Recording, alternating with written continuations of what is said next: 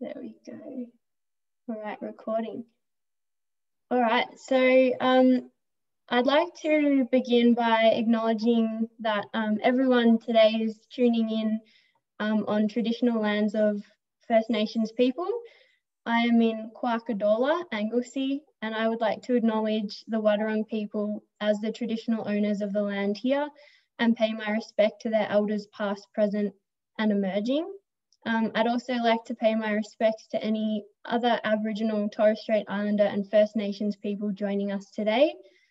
I'd like to say Nyatni, thank you to the Wadawurrung people and other traditional owners for their continued care for Jar, country, Wari, ocean and other people, plants and animals.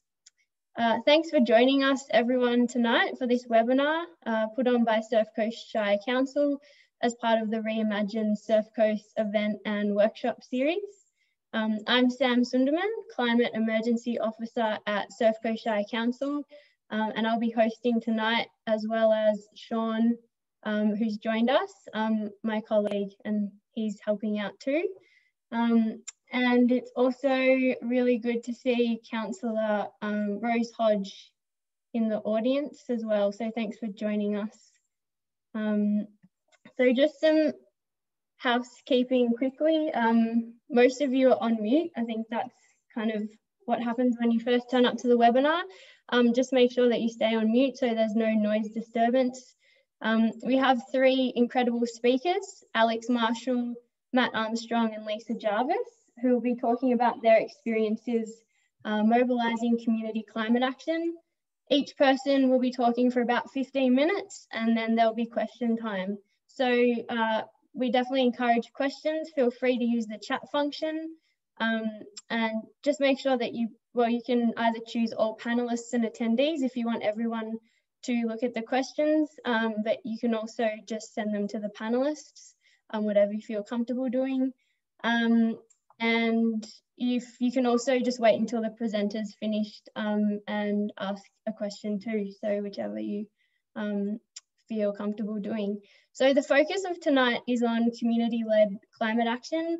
We're very fortunate in the Surf Coast Shire to have a driven and active community who are passionate about protecting and enhancing our environment. And I'd like to recognise the effort of all people and groups who work really hard in this space, and that while we may have different interests, strengths and ideas, it all contributes towards a better environment and future. So in response to the Climate Emergency Declaration, Council is working with the community to discuss different ideas, actions and strategies which could form the community climate emergency response. As part of that, we're in the final stages of developing a profile which kind of looks at the different sources of greenhouse gas emissions in the community.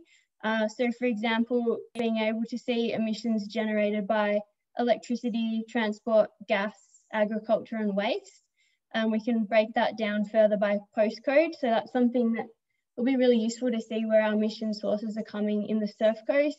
And that's something that we'll definitely be sharing with once that's complete.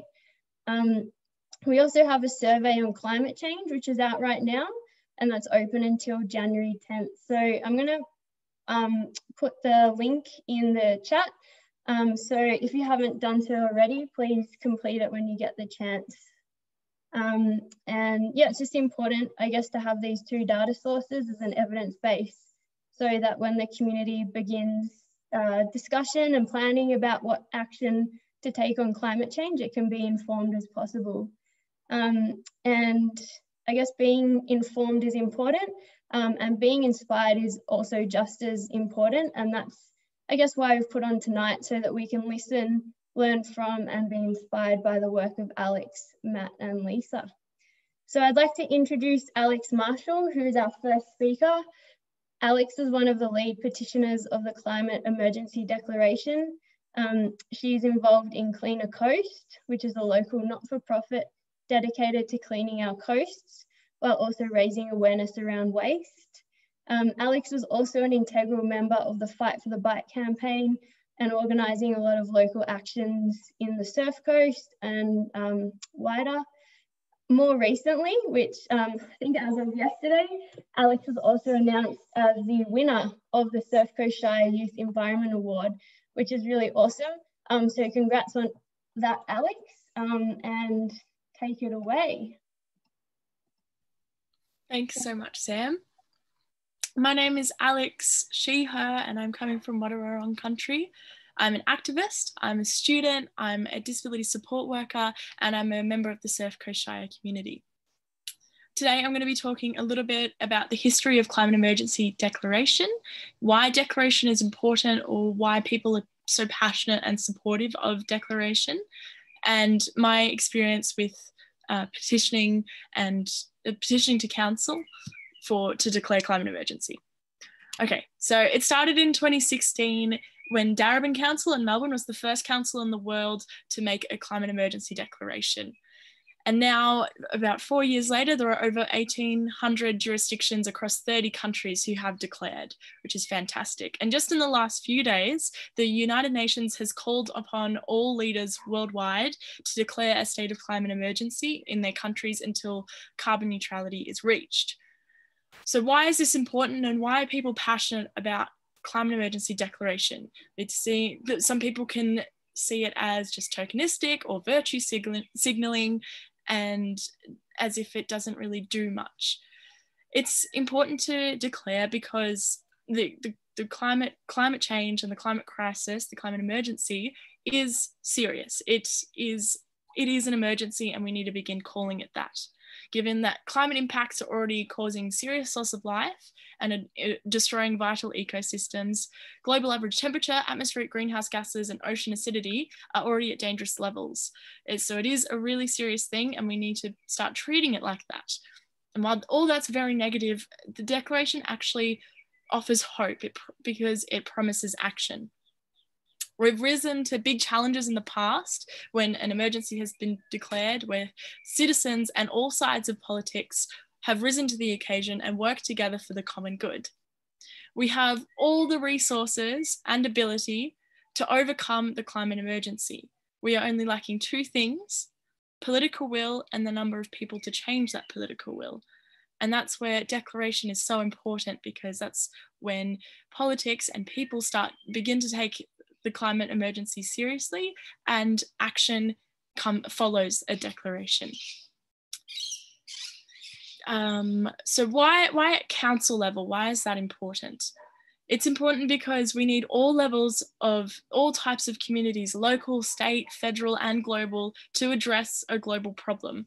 And its declaration and climate emergency declaration doesn't come from the top. It starts from the ground, from councils, from local communities, choosing to declare climate emergency and act as if it's an emergency. It's because we have all the resources and abilities to do this, it's inexcusable to continue with climate damaging policies. And again, it's really a super positive and exciting thing, because it encourages further community action, like we'll hear from Matt and Lisa. And I hope people know that it is truly a hopeful and positive thing to do. My experience with petitioning for the declaration, there was a whole group of like-minded people in our community, and we petitioned for the council to publicly acknowledge the climate emergency, review the council's strategic plan, create a foundation for climate emergency action, and implement a climate emergency plan, which is the stage that they're at right now. And it's really exciting because this action can be in the form of addressing local communities, like stationary energy, agriculture, consumption, council waste, can be involved in town planning. You can look at bigger picture issues for councils in declaring a climate emergency, responding to future and current climate risk, and engaging community like we are right now, and also engaging other councils. And this stuff already does happen, and declaration furthers this and increases its, it pushes for more of this and more climate emergency focused action, which is fantastic. We need all at levels of government to make this a priority. And apologies. Now I'm going to talk about the experience with the campaign. So in 2018, all these great people in our community got together. We campaigned, we spoke at events, we spoke to the council, we educated and spread the word in social media and in person. And so many community members were really excited about this concept and really passionate to have it implemented. Graham Stockton from SCEG, Surf Coast Energy Group, started a petition, an online petition. We were doing physical petitions as well, and that's what we presented to council before they decided to declare climate emergency. And yeah, so that's climate emergency declaration. That's my history with it. Sam mentioned if I wanted to give any advice for environment or for actions that individuals can take and what I think people should do. There's a couple of little slogans that I have I run environmental workshops for school students, and one of the things is reduce and swap. So reduce your consumption, and then the things we do need to consume, swap them where you can for more sustainable options. And the other, which is super important, is learn and listen and love, which I think it's super important to do all of those three things. We want to learn more about what we can do, what other people can do, what we can get involved in. We need to listen to different ideas and different people, and we need to be compassionate and positive and loving in our approach to this. So that's my advice. That's my history. That's a bit about climate emergency declaration, and I will take questions now, which is great. I think there's been a couple in the chat. Let's have a look. Or should I pass it over to Sam to?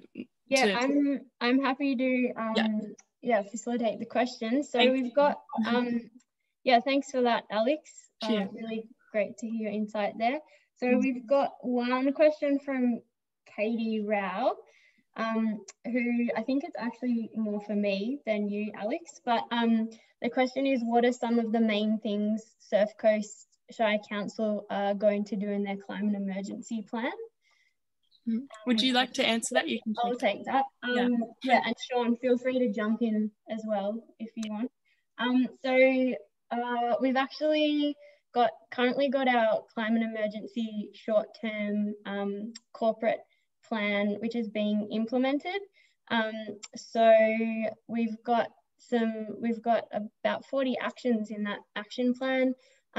One of the key actions, which we're really proud that came out of that, Katie, is the development of the Surf Coast Youth for Climate group and the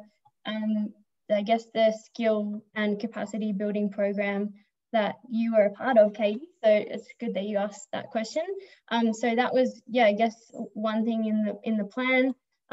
Sean, you're the solar guru, but there's also been a lot of solar installation that was included in that plan. Yeah, we've nearly past 500 kilowatts of solar going on council buildings. We're looking at options to purchase 100% renewable energy for the council's electricity for its streetlight network and facilities. We're in over the last 6 months or so, we've been meeting with internally with a number of the different teams from across the council, and we've got a draft plan that's very close to being done, which we'll be taking to the new councillors and our executive team to get support for what we want to do as a corporate organisation. But another part of that, our climate emergency response, will be helping the community come up with what they want to see as the community response to the climate emergency declaration. So I don't know, Alex, if that's maybe a good question for you, a good way to throw that question back at you, Alex. But maybe what would you like to see in the community response? Is there anything in particular that you can think about that you might want to see in the community response, if that's a community plan or whatever form that takes? Yeah, that's a good question. There's so much. My main thing is I want every sort of aspect of any government's functioning to consider their impact, the environmental impacts, the impact on climate and the climate emergency. I think that's my main passion with climate emergency declaration, is to make sure that it's council wide. It's not just concerning the environment officers, environment and sustainability officers.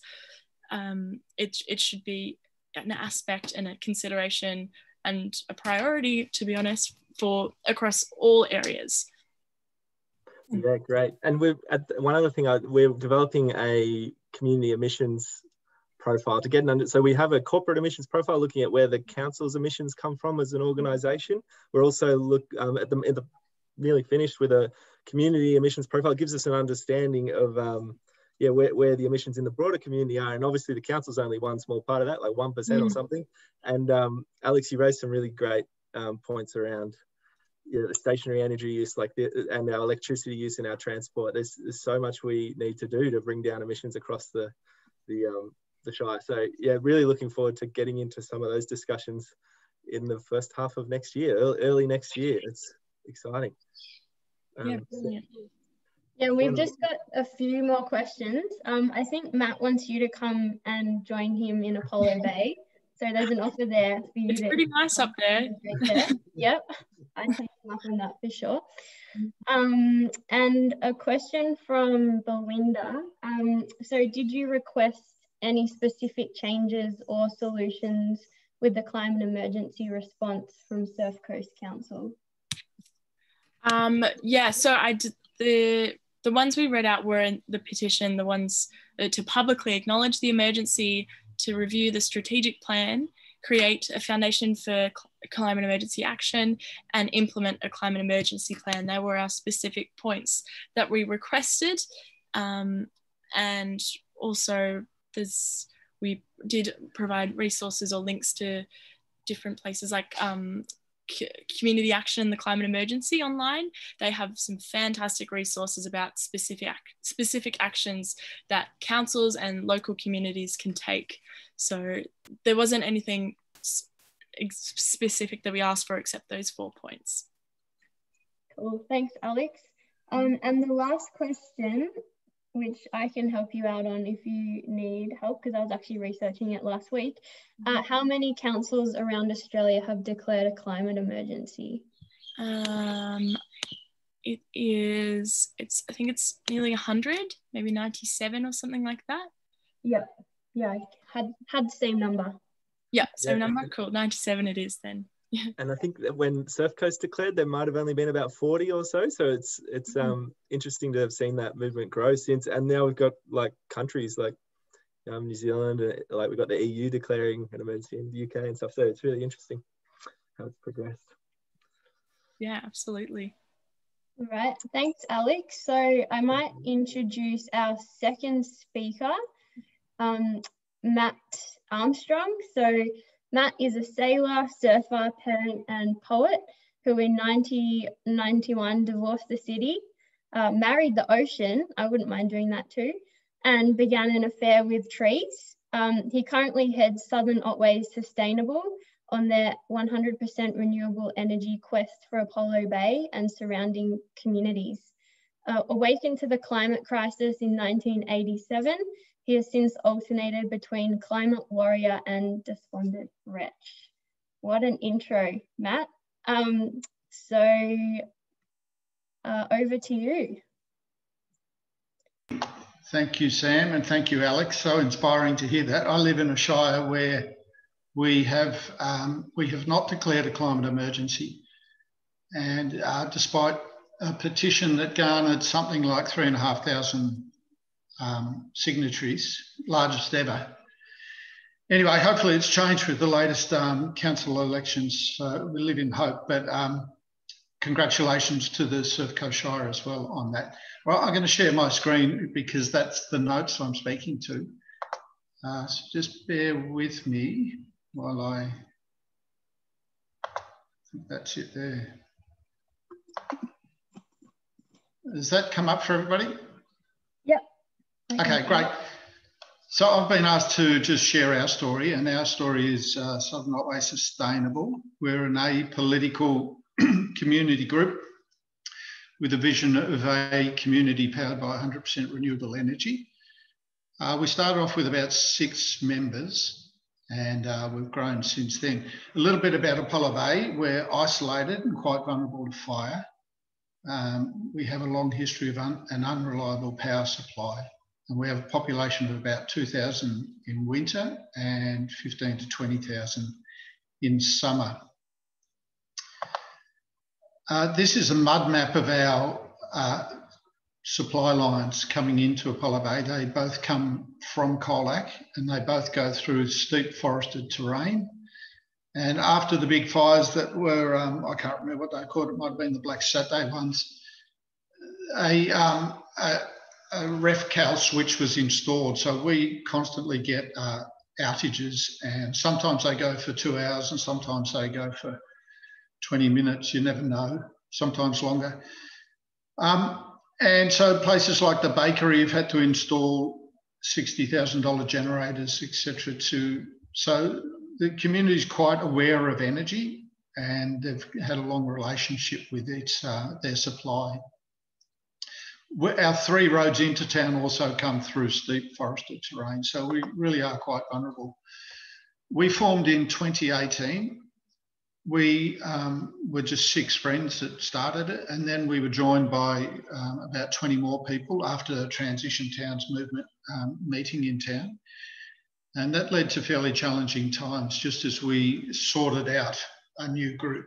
And my advice there would be, if you can work with an existing group like Surf Coast Energy Group, even form a subcommittee of that or whatever, if you've already got a cohesive group, start with that.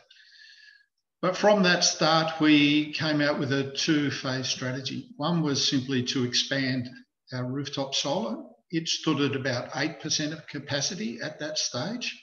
And our intention was to run a community solar program, or a bulk buy program, as they're sometimes known. And the second phase was to explore beyond rooftop solar options, like a mid-scale facility, like a solar farm or a wind farm or whatever, and to do that via a roadmap which would explain the best options. From there, we launched into the community solar program, and a lot of people contributed to our community solar program. There is so much help out there for communities. I can't mention them all because I haven't got time, but the main partner that we used was Mondo Power. They are a subsidiary of AusNet Services, which is the equivalent of Powercor in the east of Victoria. And so each installation that we managed, and there are about 50 new solar installations in town as a result of this program, had an UBI, which is a bit of hardware, which we hope will allow us to set up a microgrid before too long. We went for a local installer, or Mondo chose them from Geelong, and BZE, Beyond Zero Emissions, which are a Melbourne-based think tank, staffed mainly by volunteers, were a big help too. The Colac Shire gave us endorsement, and that was about it. And Renew and Sustainability Victoria were a big help at the initial outset. This is the cumulative installation of solar in our postcode, which is 3233. This is available on the APVI website. You can punch in your own postcode and get your own data for your postcode, or you can do it for your local government shire, local government area. This red line here indicates roughly when we formed as a group. And while we can't take any credit for the expansion in green, green is basically commercial installations above 10 kilowatts in size. And the various shades of blue are basically residential installations below 10 kilowatts in size. And indeed, we can't take credit for all of this expansion either, in that a lot of that is due to the state government coming out with some really attractive tariffs around about that time. But there's been a really big increase, and so we're very pleased to take some credit and have made some contribution to that. While I'm on this graph, I just want to point out, I was involved in a climate action group back in the year 2000, and we laboured away and we worked hard and did a lot of good work. But you can see, this is from 2007, this graph. You can see the effects of solar installations at least were almost zero. And what that illustrates is that there's never been a better time to install solar. It has never been more affordable. There are so many good quality brands out there now. There's a wealth of local suppliers, and it's off-the-shelf technology that is widely accepted. So things are much easier for community groups now. It's a good reason to really launch something like this, I think. There's an example for Torquay. This is on a different scale. You're up around 10 megawatts. We're down around 2 megawatts for Apollo Bay, for the Apollo Bay postcode. This is all available on that same website. There's a wealth of information there. This is looking at Lorne. So while the whole of the Surf Coast Shire has a penetration of about 20% solar, that is 20% of solar capacity, total solar capacity has already been installed. You get places like Lorne, which are only at 6%. Or you go to places like Dean's Marsh, where it's 25%. And it just emphasises the importance of individual communities. There is no one recipe that fits all communities. Every community has its own particular circumstances that require different solutions. And it's a really important reason why communities are involved in coming up with the solutions. The second phase of our strategy was to develop the Beyond Rooftop Solar options, and we were going to do that through a renewable energy roadmap, which, just checking my notes here. That's right, what I want to mention, this lady here is Lisa, our treasurer. Now, she runs a sort of sister group, if you like, called OCEAN, which stands for the Otway Climate Emergency Action Network. They're quite political.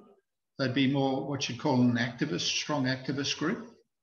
And it allows us, even though both groups have many of the same members, it allows us as an organisation to remain apolitical. And I think that's really important when you're dealing with a wide range of businesses and government bodies, etc., and applying for funds. So many of the photos you'll see are taken from some of the actions Lisa's organised or OCEAN has organised. So when it came to the roadmap, we got a $10,000 grant from Colac Otway Shire, and we had basically no idea, even though we wrote an excellent application, we had no idea which way to go with that. $10,000 was the maximum they could give us under that scheme.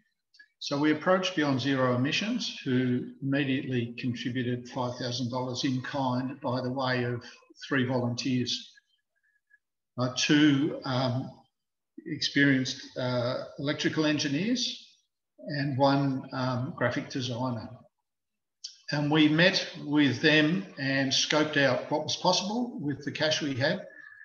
And what was clear was that we didn't have enough money to do a feasibility study for something like a wind turbine. We didn't have enough money for even a pre-feasibility study. But what we did have was enough money to engage the community and investigate what they felt about our aspirations. Because as was pointed out to us at that stage was we had a really robust community group, but what we didn't have was a community movement.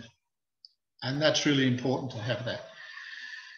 So we spent the $10,000 on a professional facilitator, and the $5,000 in kind was for the 3 volunteers that I mentioned earlier. And unfortunately, COVID hit just before we began our engagement exercise, so we had to move to Zoom workshops.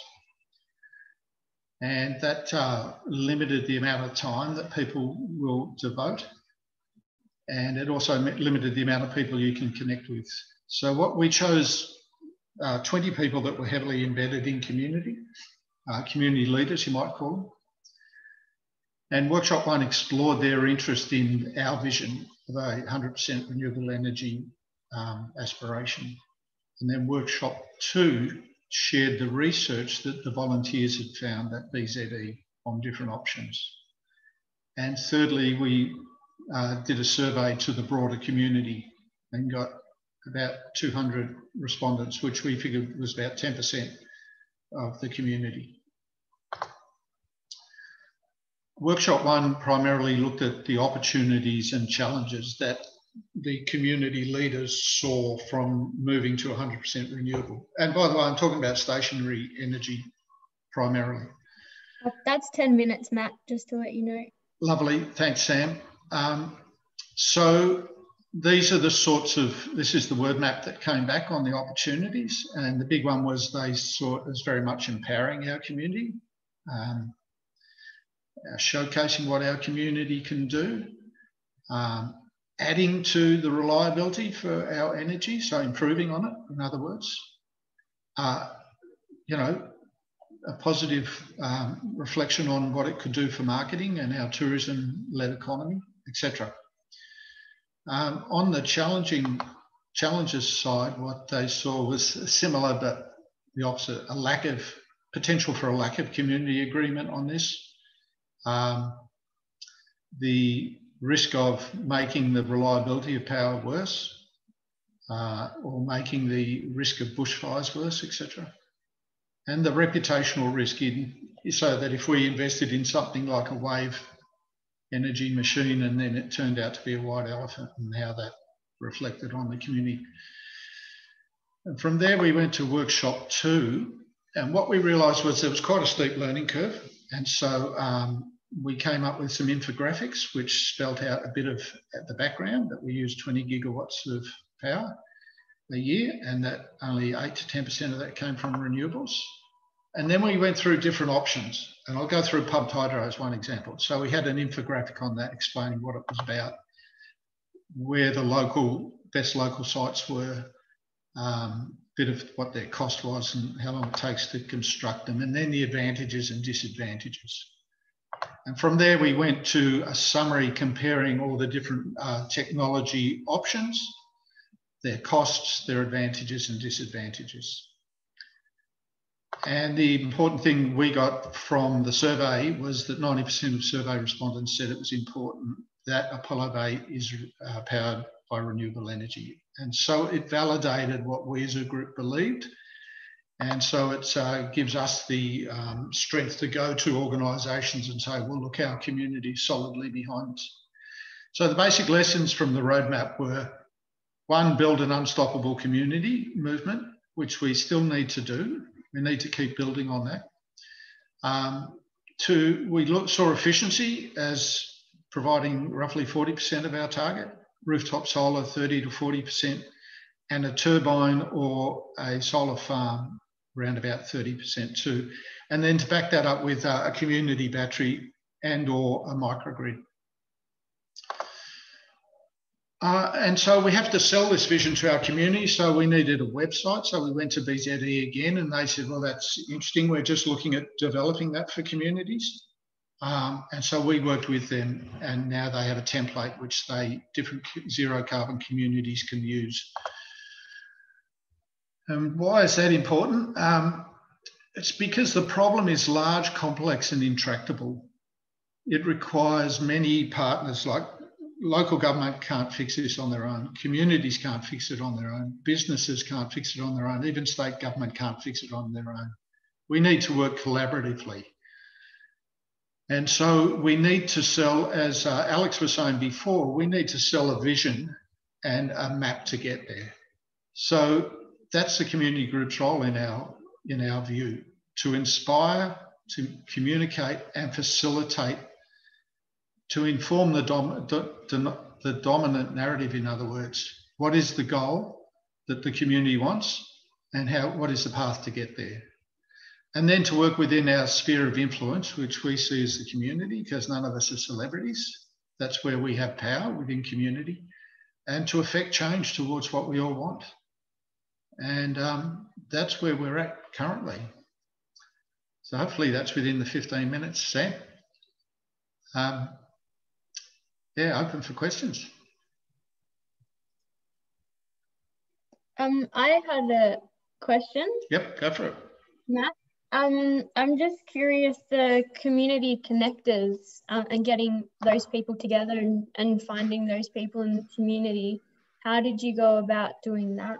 Well, we're blessed with having only a small community. So like I've lived here 30 years, and so you just become embedded in the community, and most of the people on our community group are heavily embedded already in the community. So it was a conversation around the table, Sam, that, you know, it was, oh, we should have Sally from the bakery, because she's always on social media and everybody knows her. We wanted a couple of councillors there. So we had 3 councillors attend out of 7 in the Shire. They're very, very supportive. We've already had some policy changes at council level as an outcome. So it was really a conversation that identified those people. The head of the Chamber of Commerce, for example, we wanted a local Sparky there, school deputy principal. You know, those people are pretty obvious when you stop and think about it. Yeah, thanks, Matt. Did anyone else have any questions? I had one, Matt. Yep. 50 installations, that's amazing for a solar drive amongst the community. I'm just wondering, what was how did you get so many people involved? Were they driven by the environment? Was it the cost savings? What were you hearing from people? Okay, well, early on we were talking to Renew, and they made it pretty clear that the 3 drivers for people putting solar panels on their roofs is, one is the environment, not in any particular order. One is the hip pocket, and the other one is to stick it to the man. In other words, sort of just get some self-reliance and independence from big corporations. And so we sort of promoted it on that advice. And we felt we got a good response on that. It's complicated, but we had a disaffected member who went off on his own, and just before we were about to launch our program, he launched the community program as an individual. And that, I think he got about 30 installations as well. So, you know, the community really responded very strongly, and that we felt there was a latent demand there just waiting to be fulfilled.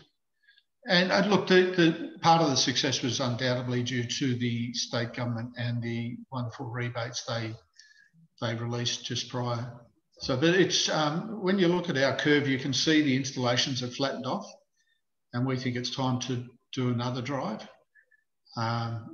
So we're keen to talk to Geelong Sustainability Group, because I think they're settling on an installer soon, another program. So we're wondering whether we could piggyback on that. We're basically a core of 6 people working very hard. So, you know, we none of us are experts. We are very much about partnering with organisations who can meet the roles that we can't meet. And our role is to be the trusted advisor to the community. So in other words, the whole solar panel industry is so complex for individuals that they look to a trusted voice of advice.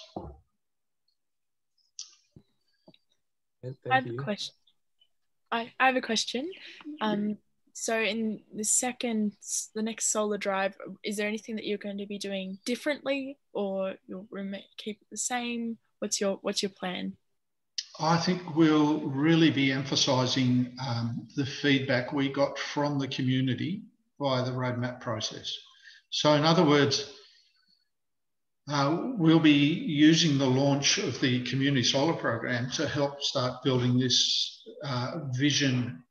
Well, if it's an embraced vision, effectively you've got community working as a team, and that's when you're at your most powerful.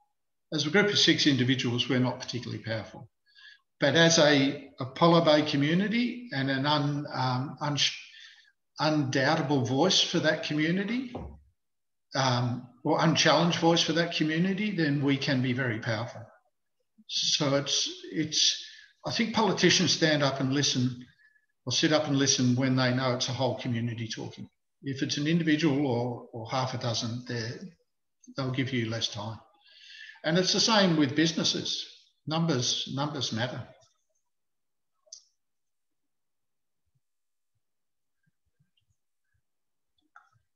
All right.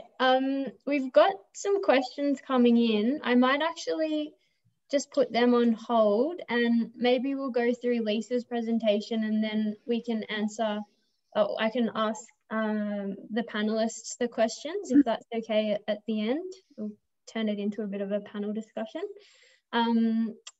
If that's all right. Oh, sorry, I just did something there. All right. So thanks, Matt. That was a really great talk, and I really like the emphasis that you have on collaboration and working together. And that's, yeah, really important, I think, in this space. So our final speaker is Lisa Jarvis. Lisa is coordinator of the Deans Marsh Community Cottage. She's played an integral role in mobilising the Deans Marsh community during the development of the Deans Marsh and District Community Action Plan. The plan is incredible, it's visionary, and it's got environment and climate change as a clear priority and pillar throughout the plan, which I think really signifies its importance to the Deans Marsh community. So take it away, Lisa. Thank you. Thanks, Sam. And thanks, Alex and Matt, for your discussions. Really informative. And Matt, I think you should move to Deans Marsh, or at least come and talk to us next year anyway. So, look, I'm talking to you as, I guess, a community development person. That's my history and background. I'm not a scientist. I'm one of those people that gets overwhelmed by the amount of information that is out there and the amount of options. But anyway, I'm really keen to share our little story of Deans Marsh and what we did with the MADCAP process. And hopefully you find some inspiration of what you can do in your communities, or join with our community as well. Echoing Matt's comments, you can't do it all, and small communities can't do it on their own. We can do lots and we can advocate on our own behalf, but it's great to get all the different communities joining together while you're doing your own activities as well. So what's happening at the Shire level, and also, well, international, as I'm hearing, all adds to that. But anyway, I'll stop yakking and share my screen. Okay, so the Deans Marsh and District Community Action Plan is a 10-year plan. It really came about not because someone said we need to take action on climate change. It was about a couple of strategies coming up that didn't resonate with our community, and very much around land usage and land planning. But the thread that was there immediately was that people wanted to look at regenerative agriculture practices and challenge the notion that you needed large tracts of land to protect the environment and also to have viable farms. So what we did was looked at, so I work for this little organisation called the Deans Marsh Community Cottage. We're funded through the Neighbourhood House Network. I would encourage everyone that has a neighbourhood house or a community house to really access that opportunity and that resource to make things happen. Traditionally, neighbourhood houses might have been more in welfare zones, but we're very, very much on about community development and mobilising things. Many years ago, I met a fella called Peter Kenyon that runs a consultancy called the Bank of Ideas. Bank of Ideas works on an asset-based community development process, which I'll speak about. But 20 years ago, I met him and he inspired me so much that 20 years later, I said, I want you to come and work with our community. Had some initial discussions with Surf Coast Shire, and they're really supportive with providing officer support to our project, but also some funding. And then through Vic Government Regional Development Victoria, we got $20,000 to undertake a community action plan process. Excuse me. What I really like is that we've got action in our heading. You see a lot of community plans and they're aspirational documents. We didn't want to do that. We wanted to, I guess, put wheels and put legs on things. Whilst the cottage can't be political too much, I do encourage that, but I also encourage, I guess, strategic action that is going to link all the different partners together. Sorry, I'm just working out how I go. There we go. So the MADCAP process. As I said, between October and December, we ran a community consultation. It was really about identifying the assets, ideas and opinions of our community to come up with this action plan. So it was about having a great big conversation, basically, which is something, while it sounds simple, that a lot of communities don't take the time to do regularly. So throughout the MADCAP process, we utilised the asset-based community development framework. That again, I think, it seems really simple, but it's all in the vibe and it's all about having a chat. Matt talked about that his thing started around the kitchen table. So much is going to start with that. So in asset-based community development, positive change starts with having a chinwag, as we call it in the marsh. Have a conversation with people around things. Speak about what they're passionate about and what's important to them and what their priorities are. Quite often, even if it's someone that you would think you had nothing in common with, you will find something that you agree on passionately. In my experience, and it's working in communities for a long time now, is that if you go to the negative, everyone gets downcast, nothing's going to happen, okay? But when we focus on the resources, strengths, capacities, the can-do, then people get energised, yeah? So it's really important to do that. In every community, there's something that works. So often we focus on what's wrong and how do we fix it. But let's look at what's working in our community and how do we get more of it. It generates energy and creativity. So in Deans Marsh, one of our most inspiring things, I think, is the Otway Agroforestry Network and our local land care. So how do we as a community support and build on those actions already? Again, as Matt talked about, existing organisations and linking in with what's happening. Another really crucial thing for communities and that asset-based community development looks at is local leadership and continuous development and renewal. Now, people know if you're a lone wolf out there trying to change the world and do lots of work, you get tired, yeah? If you think about the flock of geese going across the sky, you'll have the leader up the front, and then the pilots will come up and lift those wings. So if you're working in community change, I'd really encourage you to form your team and to look at how you develop that. So for us here in Deans Marsh, we did the community plan, but we also have a community builders program happening. I, in my role as, I guess, the coordinator of the cottage, look at myself as the networker. So again, in communities, really important to have someone that will pull people together and then probably sit quietly in the corner and allow the rest of it to happen.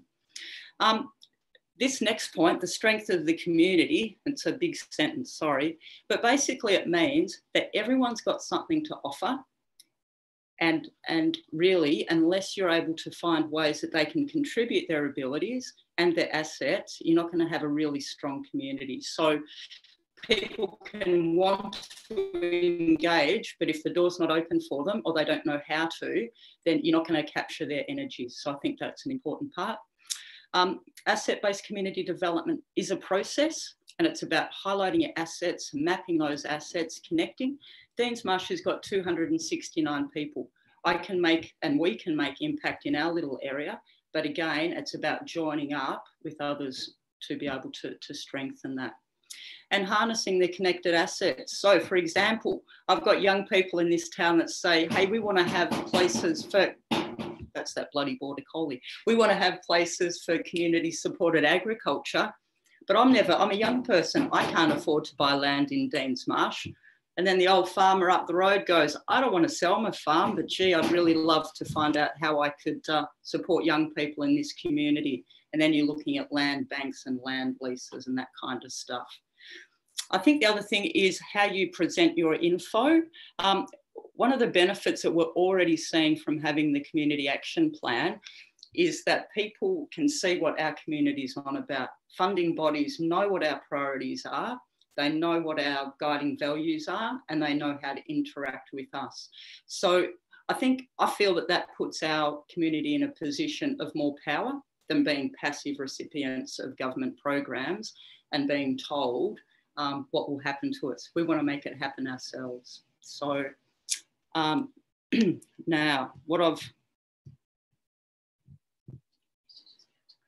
Here we go. It's just coming up. So what we did, one of the ways, and it's going to start, is the Little Madcap movie. So I'll let you enjoy this for a moment.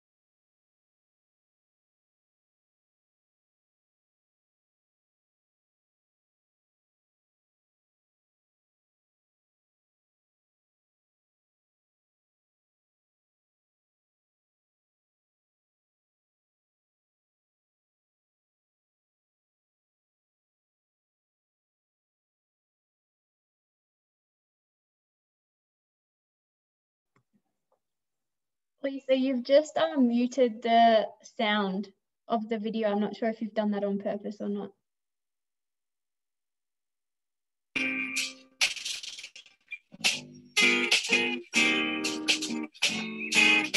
Last time I heard you, you were leaving us in the month of June.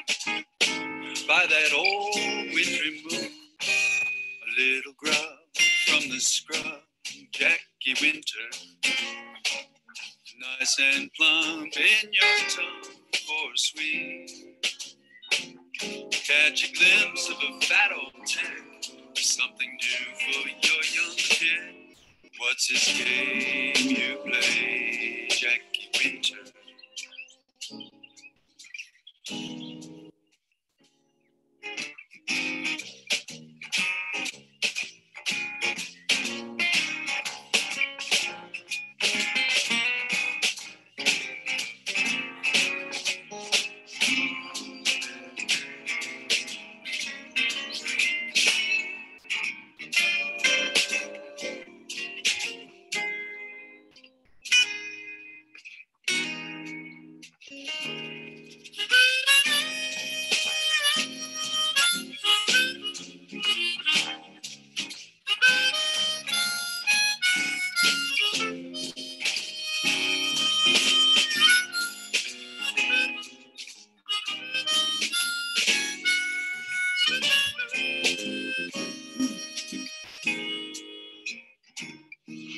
Saw you in the springtime with the indigo bloom.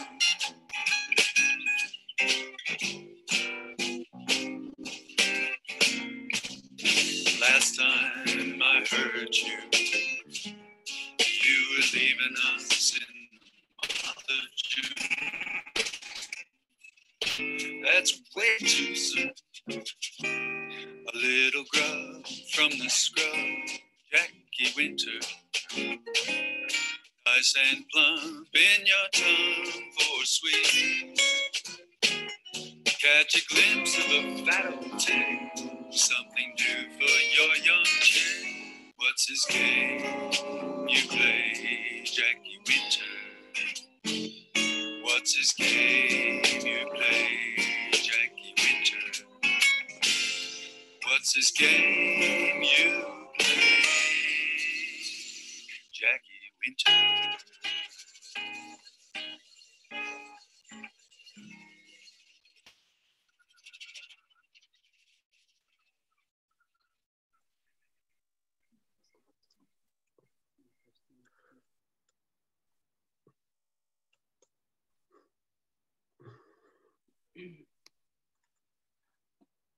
Okay, so that, I hope you enjoyed our little thing. And I have to just make mention of the soundtrack. So local band Mountain Grey and Mike Robinson Coss runs Otway Greening, the nursery. And that song is about his observation on when the little Jackie Winter bird is arriving in the bushland. So, so basically that's what we found out of our process: community guiding values, our vision first guiding values, and then what our priorities were. And as you can see, whilst it didn't start out to be something about specifically climate change, every part of climate change permeates every part of that plan. Yeah, if we're looking at community, if we're looking at local economy, so, you know, echoing other speakers. So this is just another way that I think is interesting to look at presenting what you want to do. So for us, we've got our vision, healthy, resilient and sustainable community in Deans Marsh. Can I also add that I just ripped this picture off work we did locally about 8 years ago. So, you know, it can be a long process, but the time is nigh for some radical action. So let's make it happen. But what we're looking at, foundational activities. So we look at information workshops. Often we're speaking to people that are already involved in a sphere. How do we get more people involved within that? Seasonal calendars, that's again about information for people. So we've got foundational activities, because what you want to do is to get things happening in your community. Otherwise people get a little bit overwhelmed with the bigness of it all, and what do we do and how do we act? Influence activities, for me, I look at it, providing a market for local business is actually one of the most concrete things that we can do. So we're looking at doing our local markets. Demonstration sites of sustainability. Thank you, Matt, for the 25% heads up on Deans Marsh, and with, you know, the solar. So it's looking at what have we already got and what have we done, and also a lot of target initiatives. Anyway, I want to leave enough time for questions at the end. So this last slide, this is our little Grow Free pantry. And so out of the MadCap process, there was a lot of young people that wanted to start actions in the food security forum. So once we were locked down, this little project started. It's got, so our population is 269. There's about 100 local members in this little Grow Free pantry initiative, and it's amazing. So this is an example, I think, of a foundational activity that other things can grow from. And it's while we're still, because we've got the community plan, we can be advocating at a high strategic level. We can be linking in with other groups like Brace and those types of things. I think I'm back. I hope I didn't go unstable. But just echoing both the other speakers that the time is now. Communities have the power to make change. We need partnerships to do that kind of stuff. But if our little community of 269 can attract funding and put something together like this, then I reckon you can in your communities. So I applaud you all for your work that you're already doing. And I hope that our little case study provides some more inspiration and thoughts for you. So thanks. Awesome. Thank you so much, Lisa, for sharing that, really incredible story of Deans Marsh community. Did anyone have any questions? Feel free to put them in the chat. You can also raise your hand if you wanted, and I can then allow you to talk, or put it in the Q&A. I had a question, Lisa. I guess in terms of like community participation, were there any kind of like demographics, people in the community that you found kind of hard to engage with? And I guess how did you have to put any like specific, processes or like try and reach them so that they could be involved in the process?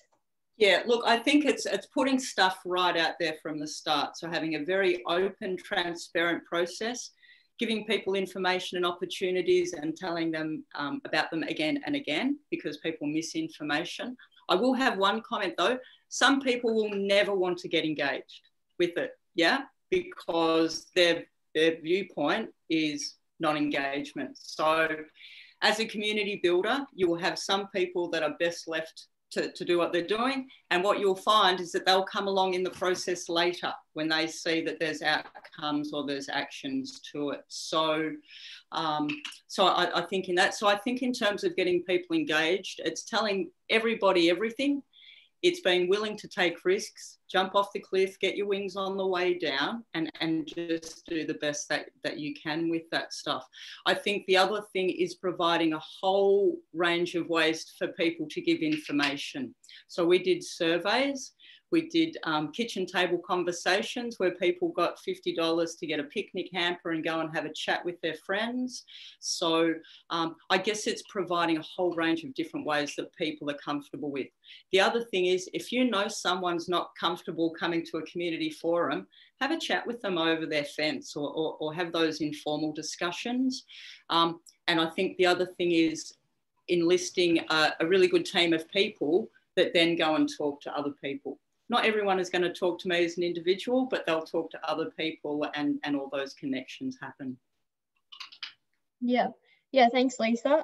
We've got a lot of people who are saying that they were, really inspired by you and Matt as well. Matt asks if COVID affected your process at all. Yes, it did. What it meant was that we had to put off some of our community building workshops. So we developed the plan, and then the next stage is about unpacking the plan. So we weren't able to do that in that way. But COVID also was of great benefit to our process, in that because people had been having conversations in the lead up to it, there was a lot of community resilience and a lot more community connection. And so that was demonstrated with things like the Grow Free Pantry, like virtual community feasts, pen pal things. So, things are always double-edged swords, aren't they? And I think the other interesting thing for our community was that we learned we're pretty self-resilient, and we can do well.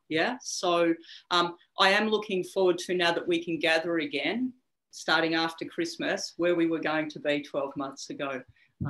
So look, definitely it had an impact, but there were some positive impacts.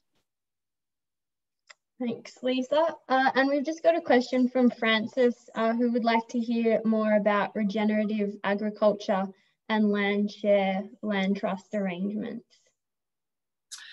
So we've got, I guess we're early days in this space, but so what we want to do is to come up with a regenerative agriculture plan for here. We recognise that some farmers won't do total transition, but there's elements that they could do within their practices.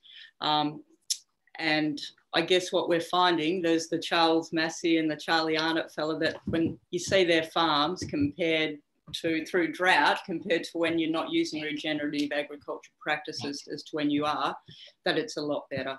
The other thing, I guess, is that people have thought that having 100 acres is what's required, and that you're actually protecting environments. We've also got an argument that smaller land holdings actually increase the land care and the environmental care. So there's lots of threads in that we're still exploring. But what I'm really, I guess, heartened by is that we have young farmers that are 4th and 5th generation that are making these changes about to how we farm and what we do. So again, watch this space. We'll make sure that our workshops and stuff are open to people Shire-wide, and look at doing more farm tours, etc. with that. Thanks, Lisa. We've got a few questions which I think all three of you could answer. So we might just turn it into a bit of a panel discussion, if that's all right. So I'll just ask the question, and I guess whoever wants to answer first, feel free to chime in, and everyone else, you can add to that. So another question from Francis, and I guess it'll be interesting because all three of you are kind of spread out in different areas, but do you have any ideas to reduce transport emissions?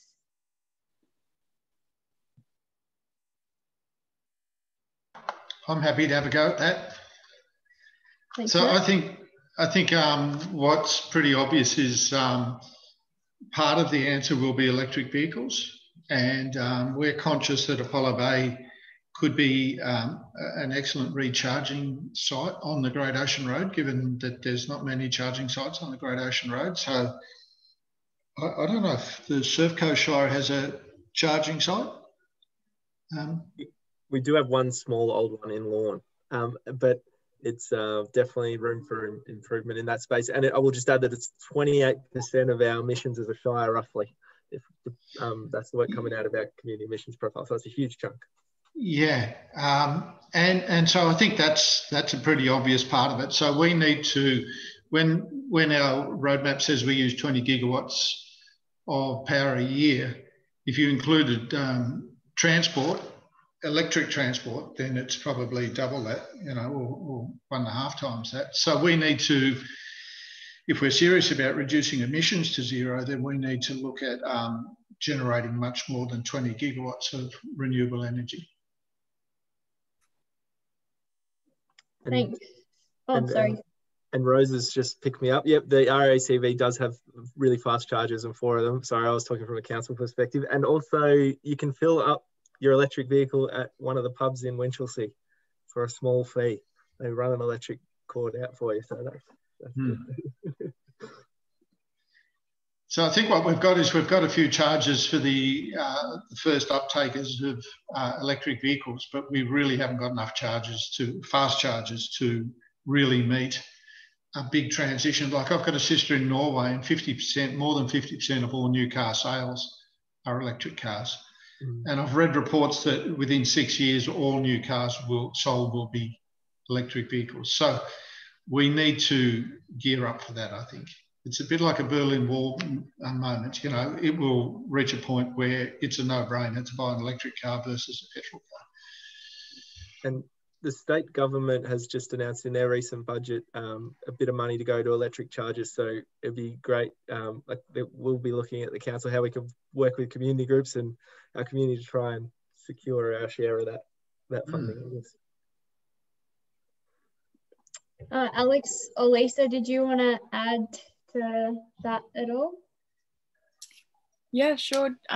Increased public transport usage and then more accessible public transport, especially for people further down the Surf Coast towards, you know, Lorne, and it's pretty much impossible for it to be practical to use public transport. So, yeah, that's a complicated issue. With, you know, we have to have people using it, but if we don't have accessible public transport, people aren't going to use it, so it's a bit of a loop. But yeah, public transport's important. Yeah, and I guess from my perspective, it's around community transport options. Like for us, being a small isolated community, is looking at people's behaviours. So encouraging people to ride share, encouraging people to pick up stuff for one another, all that really grassroots stuff, as well as, yes, the critical mass for enough electric car sales and affordable electric cars. But I think, you know, a lot of it is the behaviour change for people, and just rather than jump in the car, yeah, think about it. I think there's a role for community groups here too. I know Hepburn Wind have got they've got a program at the moment where their members can buy a second-hand electric car that's imported from Japan and checked out and is in completely good condition. So there are more and more affordable ways to enter that market.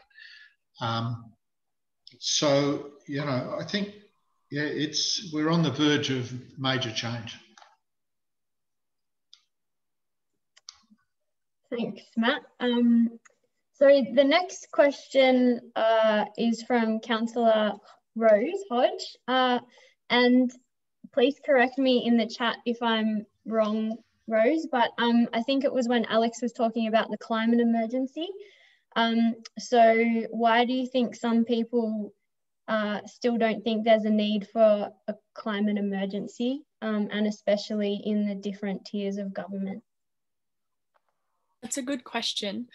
There's many reasons. One of the reasons is that often when we're talking about climate and the climate emergency, it's all negative. It's all talking about how serious and severe and scary it is. And because of that, and especially when we're talking mainstream, when we're talking about community discussions and one-on-one discussions, it's less so. But a lot of people hear about this big thing called climate change, and it's so terrifying, and there doesn't seem to be any solutions to it, so we just shut it off and ignore it. And when we hear people talking about wanting to declare climate emergency, we say, oh, that's ridiculous, that's so dramatic, or it's not necessary, or it's politicizing local governments, or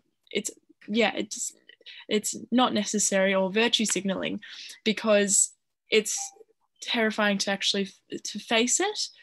That's one of the reasons. Another reason is probably again that sort of thinking that it's just virtue signaling, thinking that and sometimes occasionally it is. There's 1,800 across the world jurisdictions, but it has to be followed up with action. That's a really important part of it, and that's part of the community's job to really push for action and mobilization after that declaration point, not just declare and wipe your hands and move on. So there are, that's some of the reasons, but I clearly, as I was speaking about earlier today, have a passion, and I think it's necessary and good and hopeful. Yeah, thanks. Thanks for sharing that, Alex.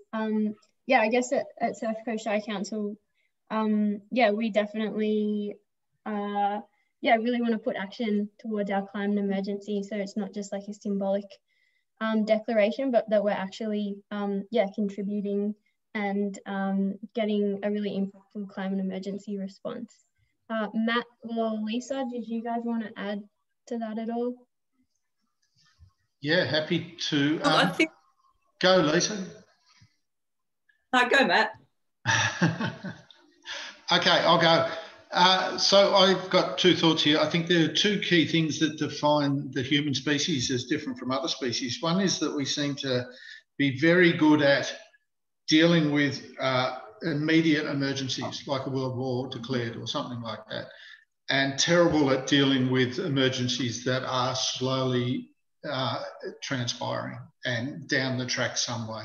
That's one key difference. And the other key difference is that what defines us as very different from all the other primates, all hominoids, as I understand it, is that we have the ability to agree on an abstract and shared narrative and act as a very large team of people towards the one solution. And so we have the power to act as large communities towards a common goal. And so that climate emergency declaration to me is about changing the dominant narrative about climate change. It's not something we can get around to when it's economically feasible. It's a bloody emergency, and if we don't do something immediately, we're all in serious shit. That's the reality. But, you know, vested interests have us believing a different narrative. So I applaud the climate declaration movement. I applaud the AMA for declaring a climate emergency, the profession of architects that have declared a climate emergency, the Australian profession of engineers that have declared. You know, it's bloody obvious to everybody, except the ones that are informed by certain vested interests, I think. Sorry, had my rant. Your turn, Lisa. Oh, I don't think I could have said it more eloquently, actually. Have a go. But I think, of course, it's around vested interest. But, you know, as COVID has shown us, well, COVID's shown us, if you're in a position of privilege, living out in the bush as I do, that our lifestyle can actually be better, you know. So the lifestyle that we've pursued that's got us in this whatever, as Matt would say, isn't necessarily a lifestyle that is good and healthy for us. So I think part of it is also people going, actually the lifestyle that we've been fed and what's been touted as being what is success to us, I think that's on the way out. I think the capitalist system is on the way out, and good riddance to it. But I think it's also the messaging to go, you're not actually losing anything through this, you're actually gaining. And what you're going to gain is a better planet and a better society, and hope for the future and security for the future. Matt, you know, when we started chatting tonight, it's around the children and the next generations. Yeah. You know, we get a bit long in the tooth and we go, we've had an all right life, but by golly, there's some amazing things yet to happen on this planet. And it's very, very heartening to be part of these conversations because we can do it. You know, Alex, our, you know, that she shows us that we can do it with good leadership, So, you know, I spent my time protesting against uranium and throwing toilet rolls at Hawkey and doing all that kind of stuff. There's definitely a place for it, but there's also a place for really smart strategic action and political action. Yeah, you know, all that stuff, guys. Let's do it. Thanks very much, Lisa. We've got a question from Alan that came in earlier around, I think it was when Matt was talking around, is anything like this happening in the Surf Coast currently? So there is two parts to Matt's, I guess, was one was the solar bulk buy side of his discussion, and Geelong Sustainability and Surf Coast Energy Group have been looking at doing things in this space with the community. Often we find with those bulk buy things, it's best for council to get out of the way and let the community run the bulk buys. We can help by assisting it with promotion and things like that, but really when they're community led, they seem to run better. And in terms of the other side of Matt's discussions around the community planning, that's what we're really hoping to get stuck into in the first half of next year when we start our climate emergency community responses. So we're hoping to draw on the great stuff that like Deans Marsh has done and take that to the rest of the communities across the Surf Coast and see what ideas people have and where we should be focusing our efforts as a community, I guess. So Sam, is there another question, or is there anything you want to add on that? Yeah, so we might just end on Councillor Galzard has a few questions, so I might just choose one of them and then we'll just finish on that question. So are there any suggestions on how we can reduce fossil fuels and lobby federal government when they are still planning a gas-led recovery? In brackets, so frustrating. And yes, I very much agree with you, Kate. We did see this week that the state government got to announce we got to our 25% renewable energy generation target as a state, which was good, but it still shows, I guess, there's a long way to go. And from a council point of view, I'll just say that we are part of a group called Climate Emergency Australia that we've joined up to as one of the founding members with a number of other councils that have declared climate emergencies. And we do some advocacy through that. And that has included like writing letters in support of net zero 2050 targets and things like that. So there's lots of work we can do in that space, I think, going forward. But if anyone, I'm sure Alex or Lisa or Matt have some great ideas about advocacy. Go, Alex or Lisa.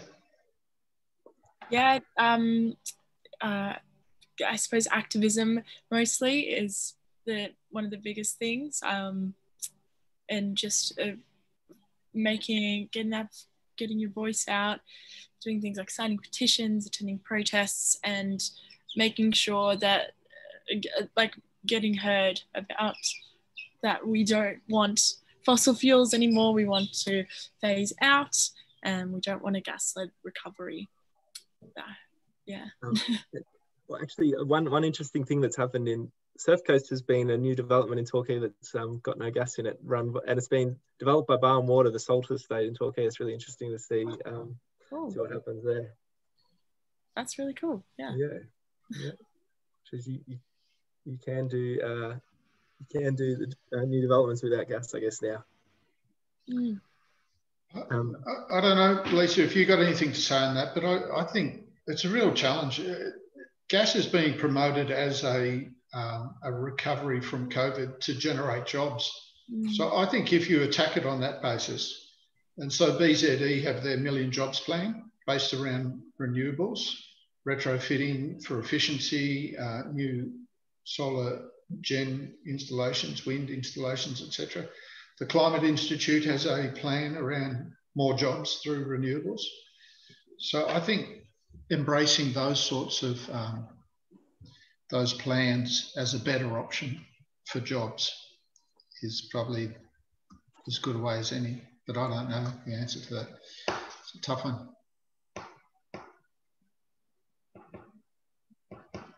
Lisa, did you want to share anything? Or? Oh, no, I was about to have a little sing because I thought Sean might think there was an awkward little space happening there. So I guess, you know, it is really about rejecting those. Again, it's what, you know, if there's no consumer demand for stuff, then people can't make money out of it. But there's got to be good alternatives. So I guess, you know, echoing Matt's thing, it's going, okay, that's that. But, you know, renewables are going to be worth a whole lot more jobs, and just shutting that narrative down. Mm. Yeah. Yeah, thank you very much for your insight and response to those questions, and also your presentation.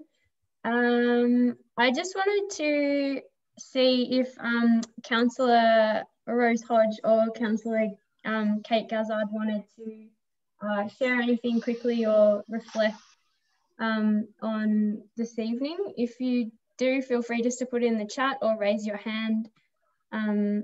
It's a bit tricky here, but I can allow you to talk if you want. Yep, Councillor Hodge, I think you can talk now. Yeah, it's great that someone can let me talk. That's great.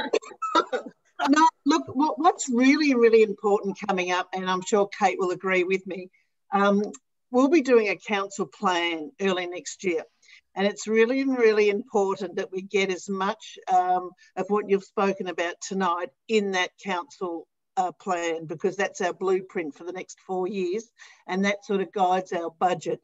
So, you know, Dean Smarsh has done a fantastic job. Bad luck, Apollo Bay. You're not in Surf Coast, but I know Alex will be pushing us very strongly. But I really want young people and anyone that's really interested in this is to be really in our council plan, in all the community engagement, to make sure that we capture your thoughts. And Dean Smarsh has just done a great job, and hopefully we can capture that right across the Shire, that can guide us in the next 4 years and beyond.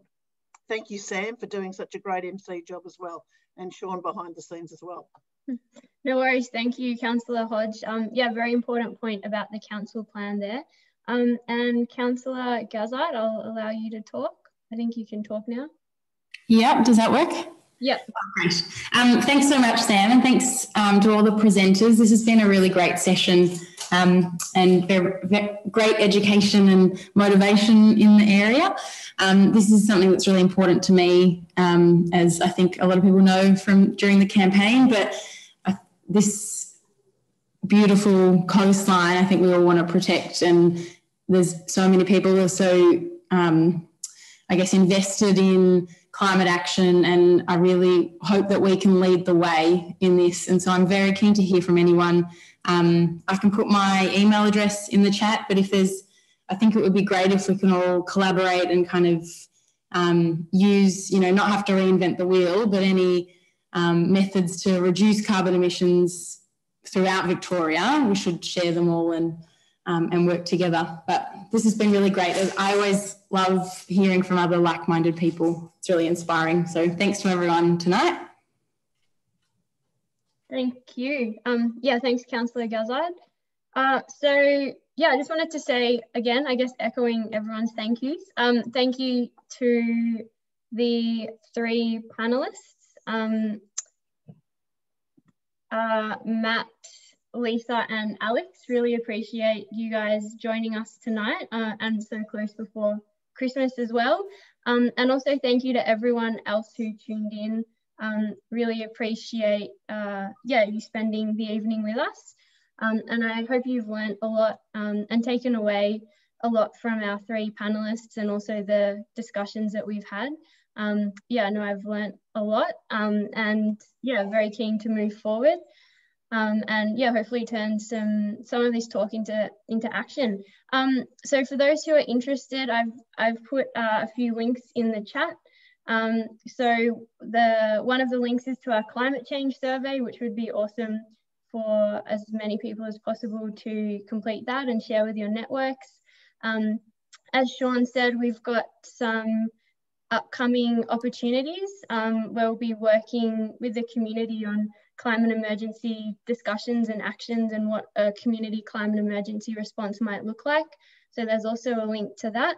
And this event was part of our Reimagine Surf Coast workshop and event series.